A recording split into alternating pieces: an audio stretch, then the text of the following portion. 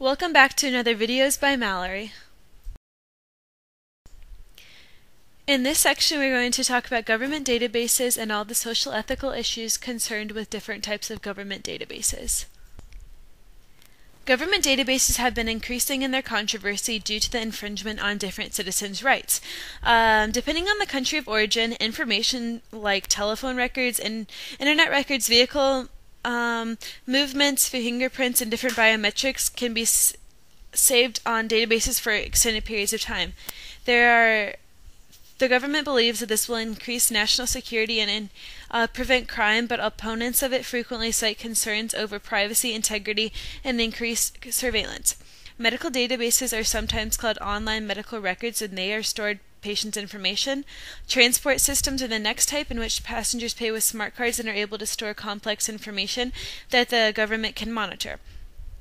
Police databases store biometric techniques and fingerprints on a vast variety of anybody who is arrested, and through this they're able to check on people with outstanding warrants and use for background checks of different companies.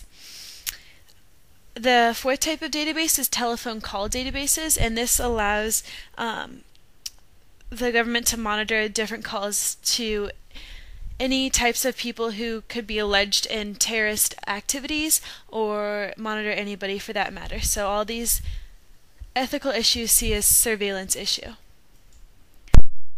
Main key concerns are seen in different various examples. The first one is mission creep.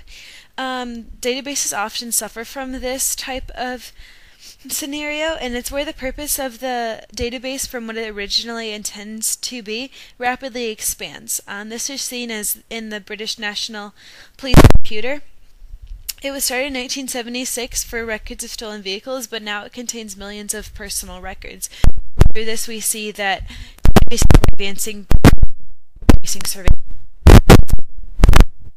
Data Protection Act acts to provide regulation against the retention of citizens' information, but it makes an exception where so this is sometimes ineffective. So overall, and then in data matching and data mining techniques, they're often used to apply to government databases and raise further questions about secondary use of data and if the information of the citizens is being outsourced to private companies.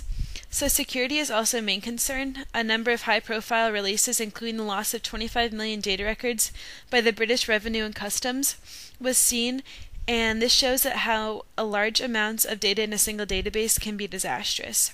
Even with good security measures, a large number of potential users from the centralized databases significantly increases the risk of data loss.